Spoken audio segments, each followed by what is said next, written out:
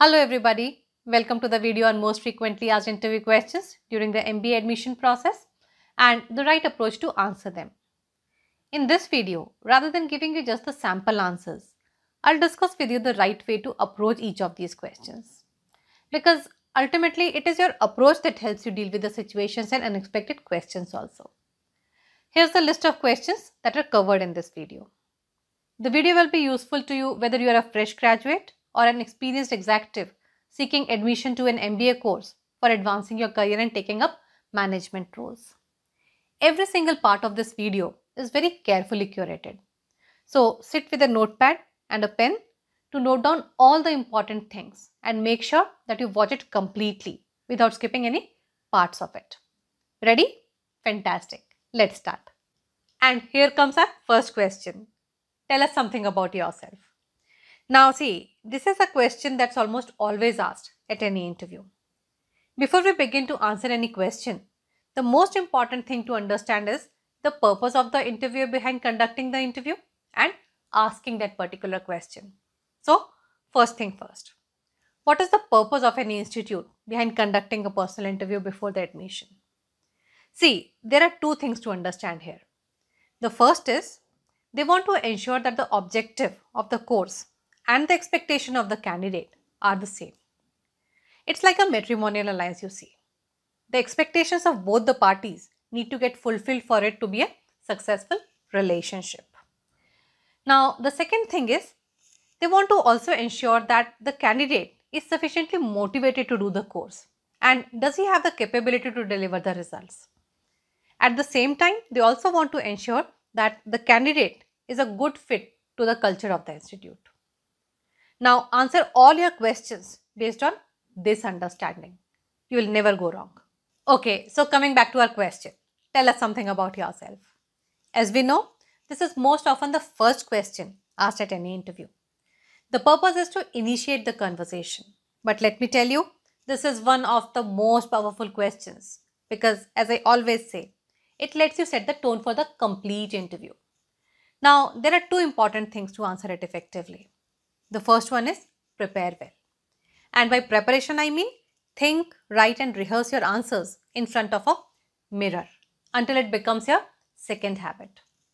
If you go unprepared, you will either land up reciting your life history or you won't have sufficient things to say. Both these situations will throw you out of the race. The second thing is, tell something that's not written in your form or resume already, which means go beyond your academics, college, marks, family, etc. until and unless they can really make a big difference to your selection. So, what should you include?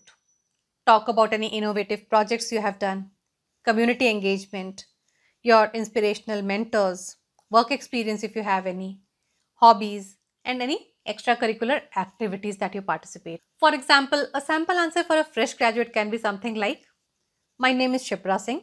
I have completed my graduation in public relations. In addition to my studies, I have been a regular contributor of content to one of the famous YouTube channels in the space of promoting the culture of entrepreneurship in India. During my second and third year of graduation, I researched on various startup-friendly government schemes to help with creating the content for this channel. Playing badminton is my passion. I have won various club and district level trophies for my club, school and college. So you see how content creation and playing badminton in a structured environment sets you apart from everybody else. And now your interview is going to revolve around these two things for the next few minutes.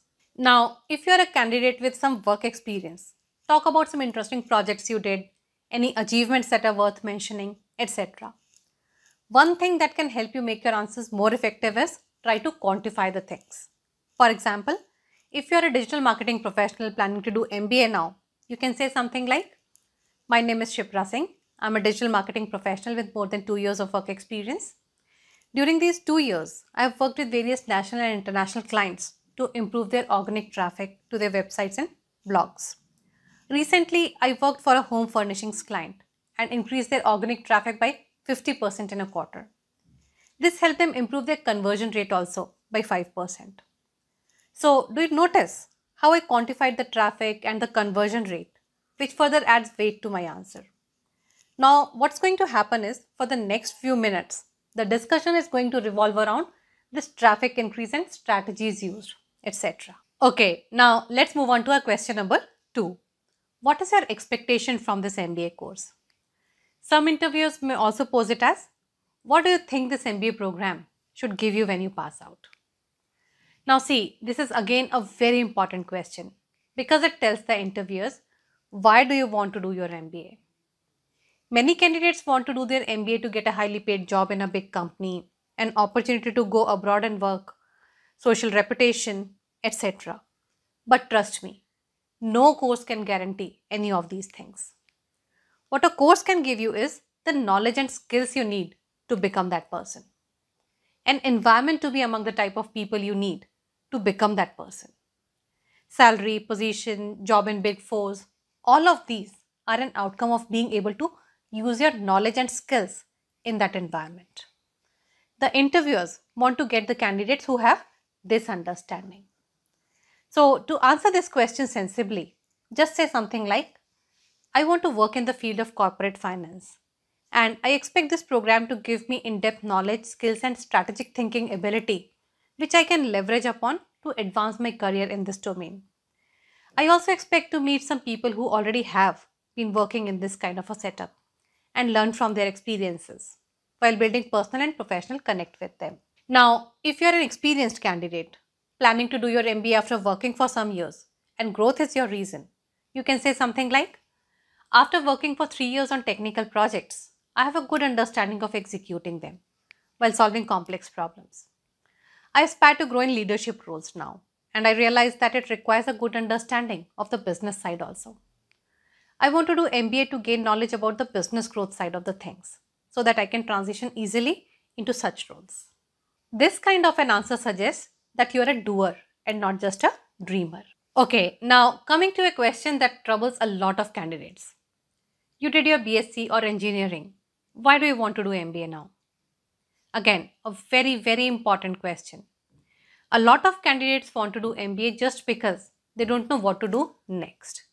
Through this question, the interviewers want to find out how mindfully are you making your decisions. Are you doing it with a purpose on your mind or just because you don't know what to do next? The key again is being mindful and thinking about all these things well in advance. Mindfulness doesn't help you just do well in the interviews, but also steer your life well.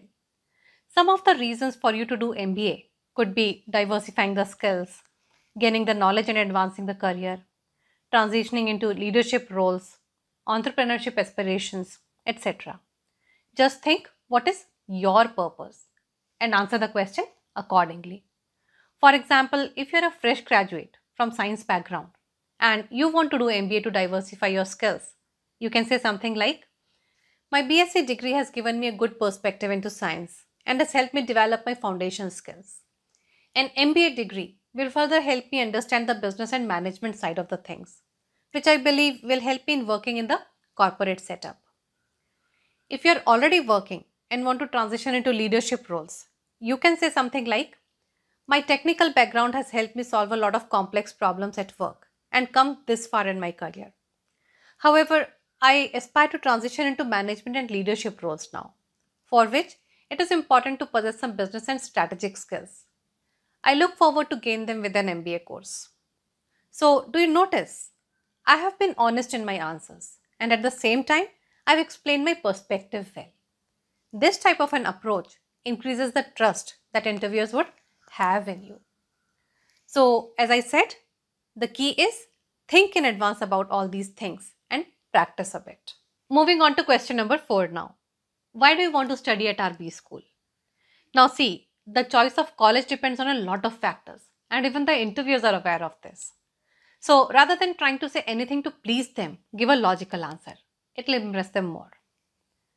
Some of the important factors that students and parents consider before taking admission to any college are availability of the specialization, reputation and accreditation, expertise of the faculty, teaching methodology and curriculum, extracurricular activities provided by that B school, internship and job placement scenario, reviews they have got from other students, location, then in addition to this, financial considerations, accommodation and campus facilities.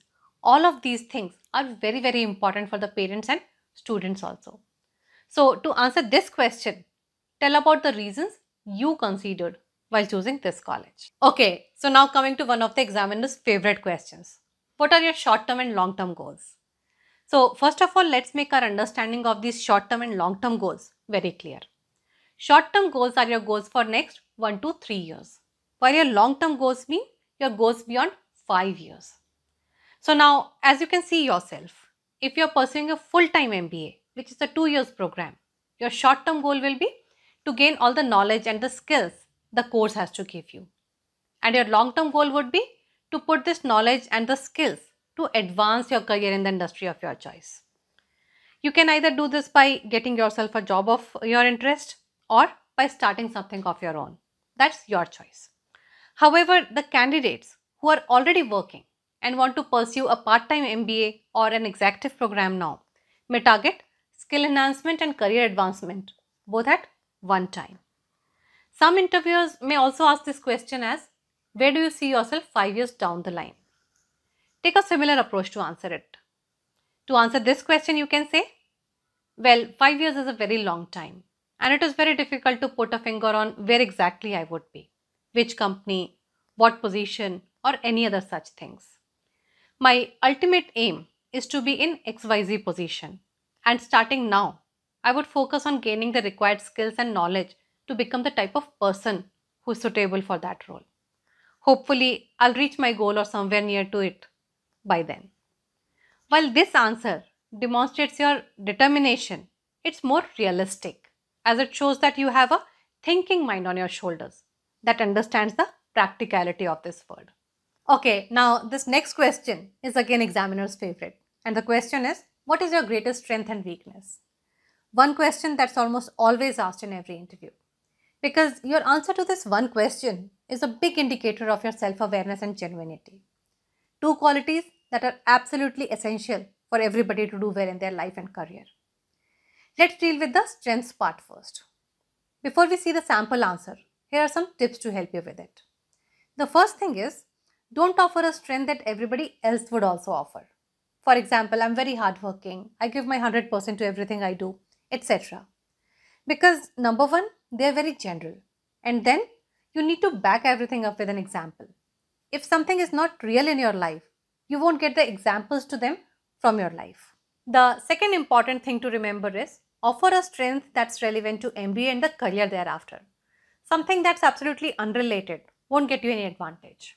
And the third thing is, back yourself up with examples from the past. They prove that whatever you are saying has some base to it. And for that to happen, you'll have to take some time to think. Now, a sample answer can be something like this. Effective communication skill is my biggest strength. It has helped me lead various projects at my college, including the publication of annual college magazine, for which I needed to work and coordinate with people from various departments. So you see, I have said that effective communication skill is my strength, but how it actually played a role in my life, that is what I've explained with the help of this example of annual college magazine. And that is exactly what you also have to do. Okay, so now let's come to the weaknesses part of it. Here also, let us see some tips before I give you a sample answer. The first important thing is, never in your life say, I don't have any weaknesses. We all are human beings and it is absolutely okay for the human beings to have their own set of weaknesses. Being able to recognize your weaknesses shows the high level of self-awareness you have, and acknowledging them demonstrates your genuinity. The second important thing is, don't offer a weakness that will be fatal to your selection. And number 3, always tell what steps are you taking to improve upon that weakness. Here's a sample answer that can help you create your own answer. Being able to manage my time effectively is one of my weaknesses that I'm trying to improve upon. I usually have many things to do on my to-do list, but many a times I struggle to finish all of them on time. Some days back, I learned the importance of prioritizing the tasks. I've gotten into the practice and it ensures that all the important things are finished on time and don't turn into urgent. However, I would say that still it is a work in progress. I've also started to finish off the toughest things on my list as the first thing in the morning. Because once such things are done, the mind feels relaxed the whole day. In addition to this, I've also learned that it is absolutely okay to be kind to yourself. If any low impact, low importance things remain unfinished on a particular day, there's no need to lose your breath for that. Just remember to finish them the next day. And that is exactly what I've started practicing now. The advantage of this kind of answer is, number one, it demonstrates your awareness and genuinity. And number two, at the same time, it demonstrates that you are proactively taking the actions to improve upon yourself, which is exactly what the interviews need to see. Okay, and now coming to the final question for today's video. What's your backup plan if you don't get admitted to an MBA program this year? Now see, whenever you appear for an entrance exam, there's always a chance of not being able to get through. There's also a chance that you get a college, but it may not be the one you aspire for. And it is important to acknowledge that this is a possibility because it helps you decide your future course of action. Your answer to this question can convey your determination and persistence, both. Two important things to convey while answering this question are, number one, you are determined, but also acknowledge that there's always chances of not coming up to your own expectations. And number two, discuss your backup plan that demonstrates your persistence and conveys your action plan that will further strengthen your candidature the next year. Basically, what strategic moves would you take to add more value to your candidature rather than compromising? A sample answer to this question can be something like, I'm determined to study at XYZ Institute. I know that this college selects the best students and I have prepared myself well to face all the rounds. However, it is also important to understand that at times, things don't go with the way we want them to in life. If for any reason I'm not able to get in this year, I would analyze my performance, close all the gaps and come back stronger next year. So you see how this kind of an answer showcases your maturity and understanding, which are again two factors that separate you from the crowd. So friends, with this we come to the end of this video. And I sincerely hope that whatever we have learned today will help you in cracking your MBA interview. If you found today's video useful, do give it a thumbs up and share it with your friends also. And if you want to stay updated with more such videos, make sure that you subscribe to the channel today. I'll see you very soon with a new video. Till then, bye-bye and take care.